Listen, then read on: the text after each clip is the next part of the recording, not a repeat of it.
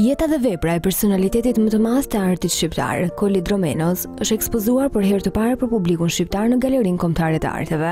Portreti I motrës tone është një ndër kryeveprat e Idromenos, e realizuar në vitin 1883. Me këtë vepër, Idromeno hapi I pari një epokë të re në historinë e artit, fillimin e artit laik realist shqiptar.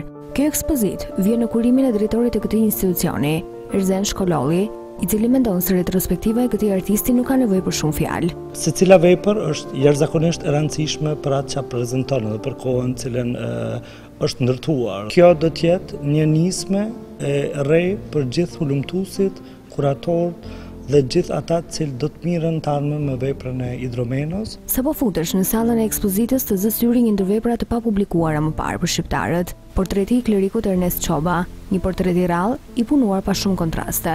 Ndër të tjera, disa nga tablotë që spikasin më së shumti dhe mbeten embleme e artit shqiptar janë autoportretet, portreti I së shoqes, I mati I kodhelit, dasma shkodrane dhe dy rrugët. Idromeno ishte një artist multidimensional, piktor, fotograf, muzikant si dhe skenograf. Qasja e tij ndaj fotografisë reflekton një fjalor kulturor të mbështetur në pikturë dhe në letërsi. Po mendoj që historinë e Kolë Idromenos asnjë vit nuk është vit I vonuar për ta sjellë.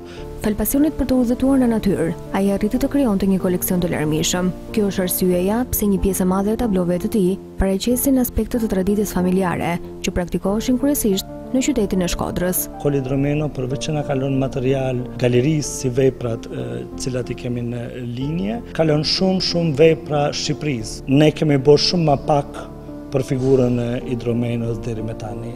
Ekspozita Kolë Idromeno në retrospektiv do të qëndrojë hapur për publikun deri në datën 8 shtator.